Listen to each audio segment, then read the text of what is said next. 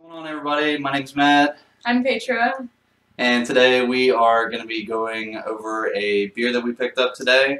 It is called the Hardywood Singel, Belgian style blonde ale from Richmond, Virginia. Looks pretty nice. Yeah, get a little action shot there. And it's unfiltered and unpasteurized. And we're just going to go ahead and crack these bad boys open, let you know what we think.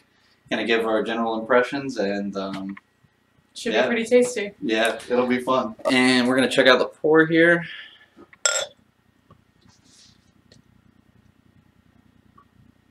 Oh, yeah. Ooh, I got a big head on mine. That's a thing of beauty right there. Yeah, big old head on it. Easily 3 fingers. The color is nice. It's like straw, beautiful, light gold. It's very yellow. Very pretty color. The head on it is monstrous. I'm not sure if that's because I'm not good at pouring things or no, I think it's we're just the good beer here. itself. Smell. Almost kind of. Smells pretty light to me. Yeah, it's got a really light and fruity little taste to it or smell to it. Yeah, I'm very new to the world of tasting and trying beer, so I don't really know how to talk about it too much. But it's pretty light. I have a good impression of it so far. Very nice color, like we said before.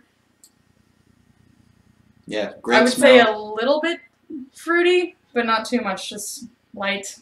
Smells good. Yeah, definitely. All right. Ready to try it? Yeah, well, bottoms up. Let's clink them.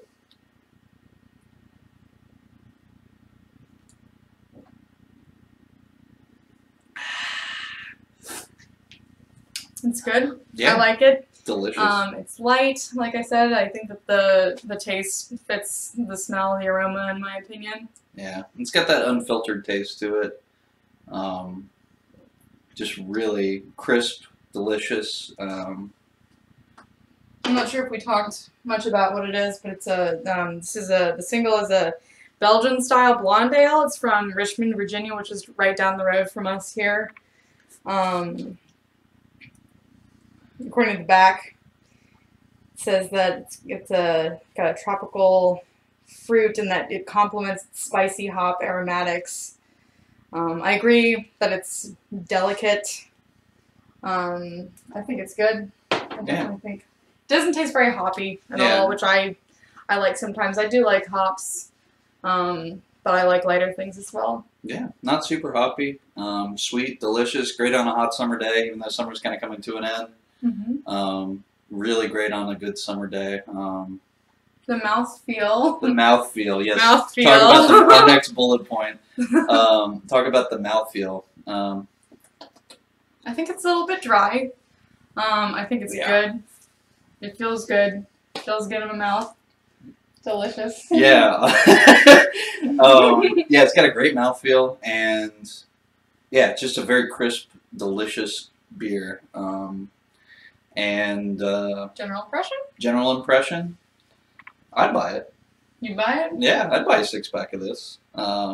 We just bought some singles of these, and I could definitely see myself buying a 6-pack of this or getting it at a bar or something like that. More than a single of a single? More than a single of the single, yes. I would buy more than a single of the single. Me too. Yep, I like it. I think it was definitely a great first start to tasting and reviewing beer. I'm glad we did it. Yeah, yeah. So, happy beer day every day, everybody. Happy beer day every day. Right there. Shot of that, I guess. Happy beer day every day.